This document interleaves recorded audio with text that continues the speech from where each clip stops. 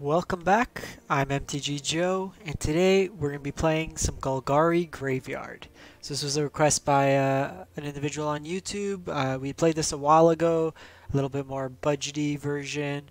So I thought we'd run it back, just a couple updates to it.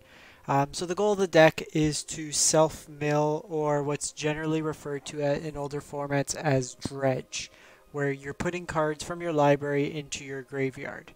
And then either bringing them back or gaining value from having cards in your graveyard.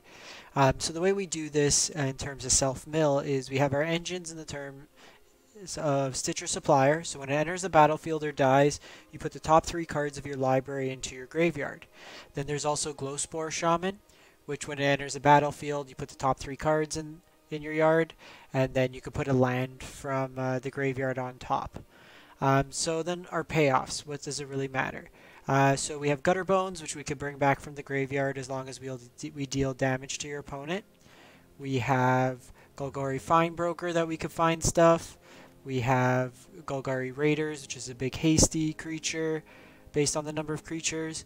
We're trying out one of Lotleth Giant. When it enters the battlefield, basically burns your opponent for the number of creatures in your graveyard. So a good kind of final blow.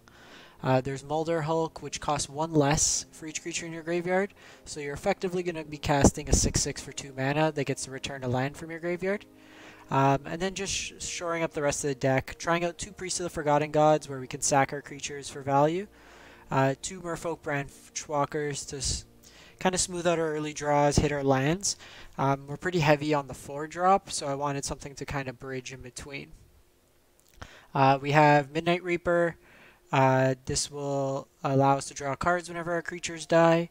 We have Plaguecrafter, which can force the opponent to either discard, sack a creature, or Planeswalker, and you could play like Stitcher Supplier into Plaguecrafter, sack this, and self-mill yourself some more. We got some Ravenous Chups, just to destroy some creatures, and then some Vraskas, which we can sack our creatures and draw some cards, and then also just serves as removal in this case. 2 Find Finalities will also just kind of return creatures as needed, and in a pinch serve as a board wipe. And so one interesting interaction with Molderhulk is you can cast Molderhulk, bring back a Memorial to Folly. When Molderhulk dies, you can crack the Memorial to Folly, bring back Molderhulk to your hand, cast it for 2 mana ideally, and then bring back the Memorial. So it's just really good grind engine that you get between these 2 cards. The rest of the mana base, I'm just missing a couple of the green-black duels, so just substituting with a Golgari Guildgate. Ideally, if you want to play this type of archetype, 4 of each, and then 3 to 4 Memorials of Folly. Sideboard-wise, try to keep it as simple as possible. What we're looking to do here is disrupt our opponent's hand versus control. Mono blue Drakes, anything with a lot of flyers. Kraul Harpooner comes in. Thrashing Brontodon versus enchantments or artifacts. Kraul Foragers versus aggro to gain us a bunch of life. And Vivians for the mid-range or control matchups. So we'll take it through and play a couple matches with it, see how it goes. Traditional play. So as we get started, if you haven't done so already, if you enjoy the content, hitting the subscribe button, the little red button in the bottom right hand corner, it's a free and easy way to show your support for the channel. It goes a long way to helping us to continue to build.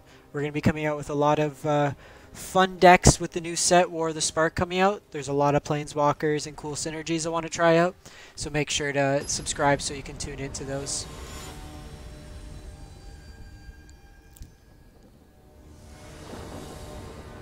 So, opponent's on the play. This hand's fine. Glowspore should help us find our 4th land and can get Molderhulk out earlier.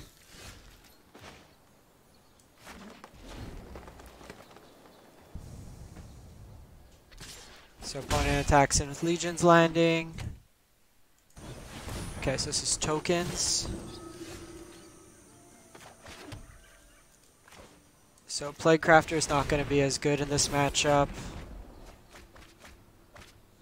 Here,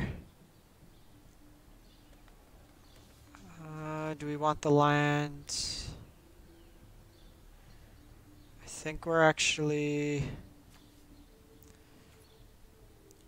going to decline. We want a green source, really. There is a play for like Vraska. Okay, the opponent's going to trade here, we'll take it. Fine with doing that, unless they have another memo. Okay. So we draw the land anyways. Plaguecrafter. They'll get rid of one of those.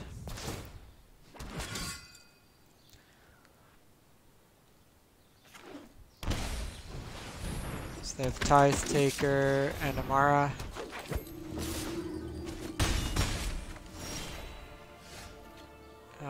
So here, I'm just gonna kill the Amara right now. We just need to slow down until we can get to the Finality half.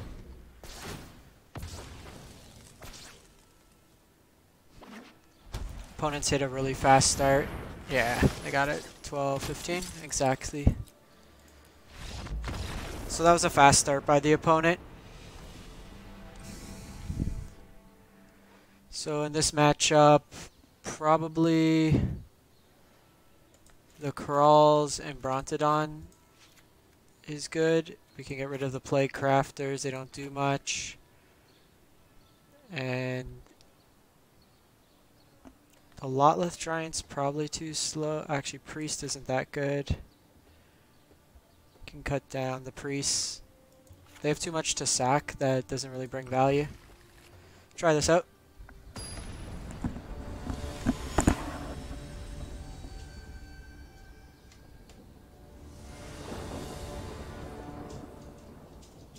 So we'll play here.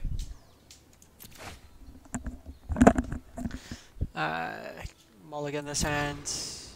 Okay, sounds better.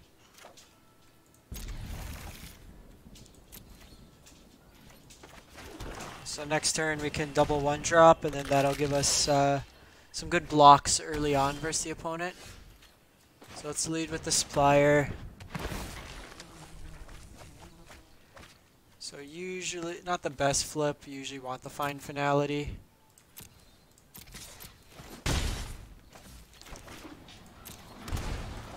Play out the Gutterbones. So really just want to draw a land here.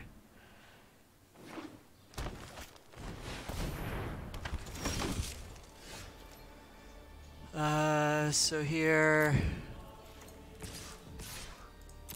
we'll attack in with both. They offer to trade. So we do this just to be mana efficient. We missed our line drop, which kind of sucks. They'll poke us in for one here. And they have the history.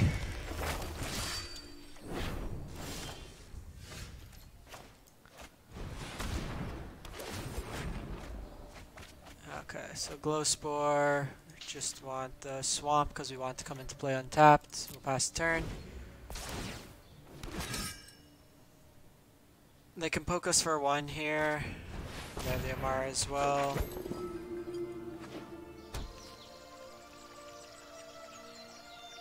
This only gets permanents. Elephant's bad.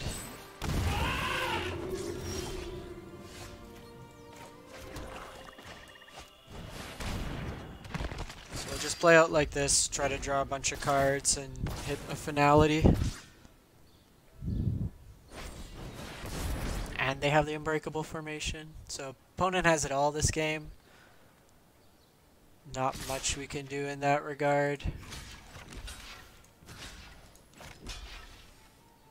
So here, I think it's just a matter of soaking up the most amount of damage. Draw 4 cards, take 4 damage.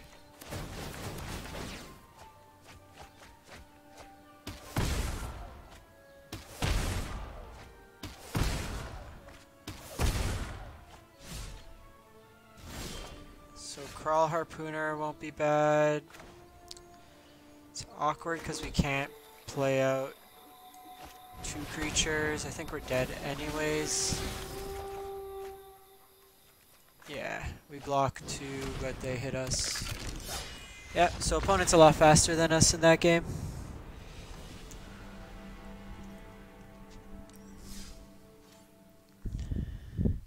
So we'll run it back a couple more times.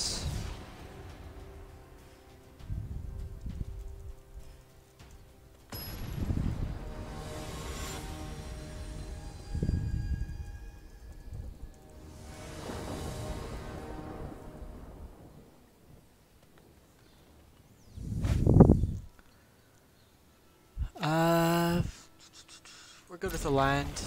I think we keep. A little awkward, this comes into play tapped, and this is why you usually want to play your duels. So I still think we gotta play this like this. Likely play the Glowspore next turn. Okay, this is probably the blue-green theft deck. Oh, no. Gates.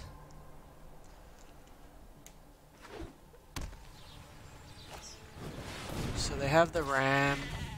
Not too worried about that. So drawing Gutterbones is pretty good. So we really just want to hit a land with Glowspore to ensure we can Chupacabra next turn. Perfect.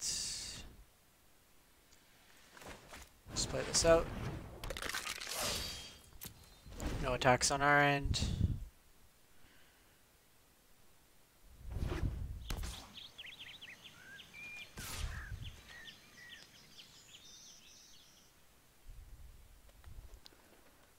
So no blocks on our part.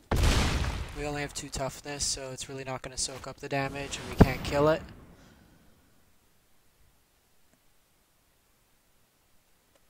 They're ramping.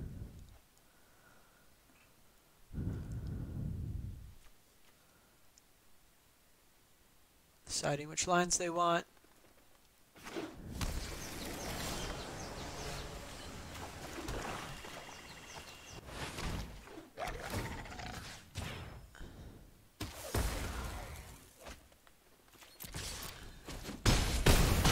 So we smash them for a bunch. Hopefully we can dodge a sweeper this turn, because if we can get down Midnight Reaper, it would really allow us to just root 5 cards that we'd get to draw again. They haven't drawn too many cards. They haven't gotten a Guild Summit. Okay, so they play Krasis, so it buys us a turn. I think we just Chupacabra here again, and then smash them for a bunch. It's the more aggressive line.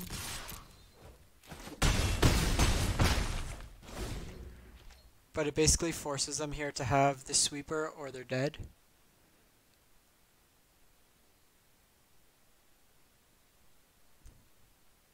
We'll also get... Okay, so they have the Gates Ablaze. This makes Molderhulk cost 3.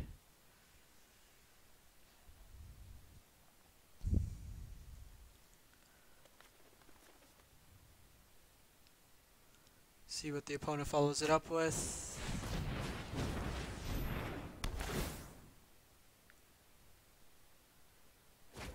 So they draw 2 off the Guild Summit.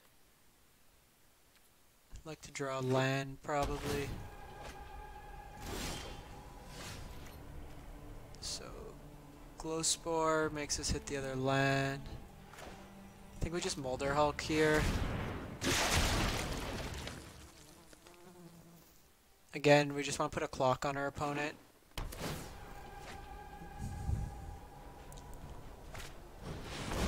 So they 1-for-1 us with the Gates Ablaze. Followed up with the Colossus.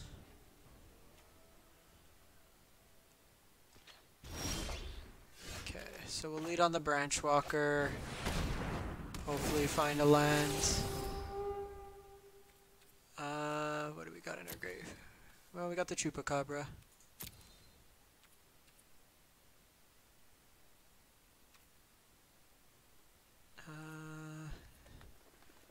So we can get Chupacabra, but that spends our whole turn. We can this and Glowspore Shaman as well.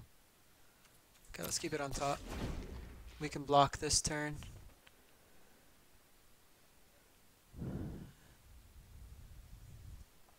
Keeps us alive longer.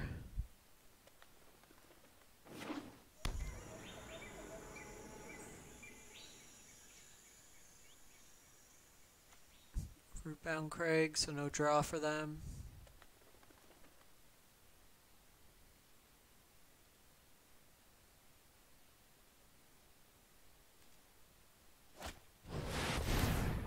Another big crisis.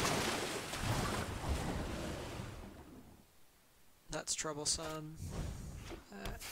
Yeah, Colossus. Opponent's got this one.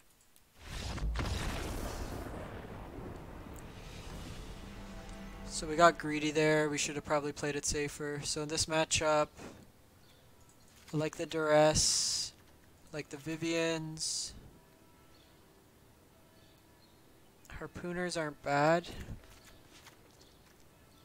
So Molderhulk actually doesn't do anything. Giant could be interesting, but probably cut it down. Golgari Raiders, Vraska is not bad. Priest could be good. Probably cut down the suppliers. Just going more green-black mid-range at this point. So we're taking off a lot of our payoffs, so just want to play like a decent mid-range. Probably should have got rid of the Golgari Raiders as well.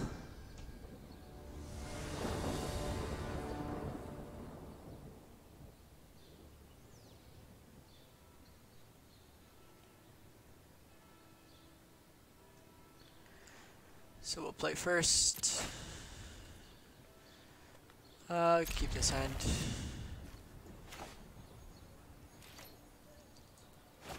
Harpooner is an aggressive threat, and we can, even if they don't have creatures.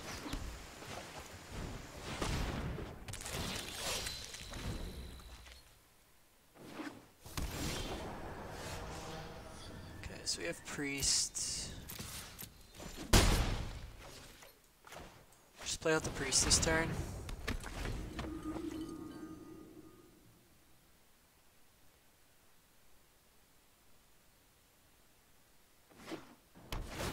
Gain the life there. We'll see if they decide to go Gates Ablaze.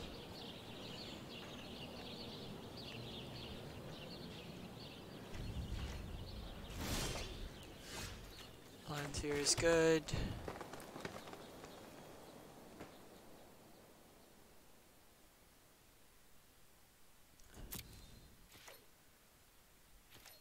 So we'll attack in for 3. They spiral. Basically fogging our attack.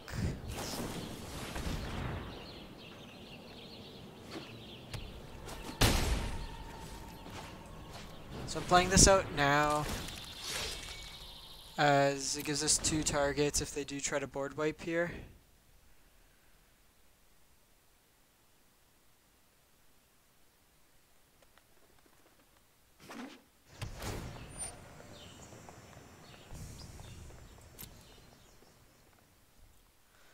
So Gateway Plaza, I never liked this in Gates. Your deck's slow enough.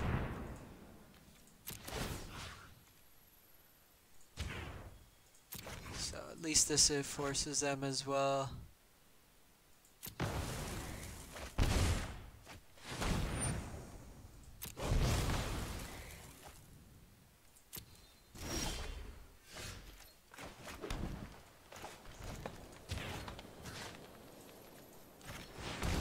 Get back our Harpooners, play it out. I want to start playing out some threats that we can catch. We have all our removal, but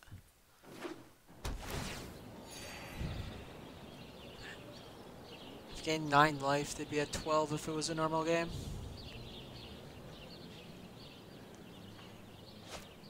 Okay, so they have Crisis here.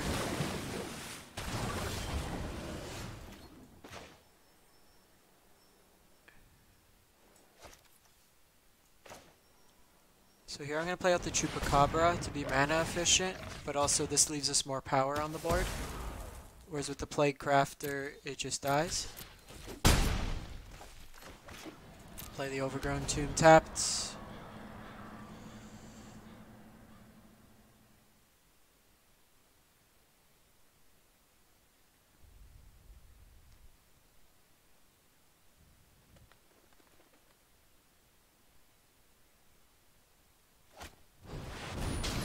Clarion, they brought in more sweepers, so they're probably up to 6 to 7 sweepers now.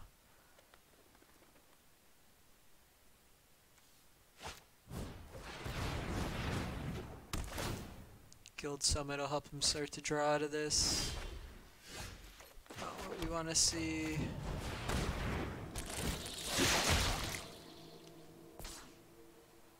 Just pass the turn here.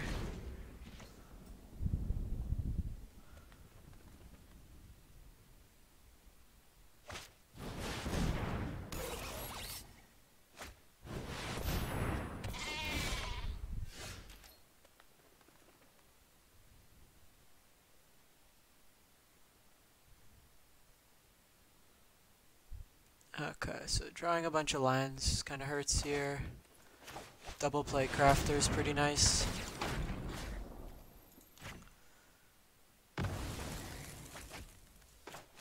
Clears their board at least.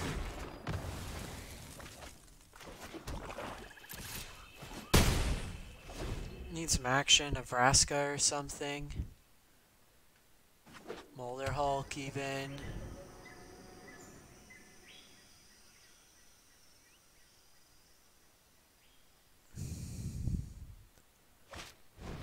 So they have another Colossus. Okay, so Memorial's a bit slow, but we can get back probably Chupacabra. They didn't stack their triggers right. They could have drawn Colossus this turn.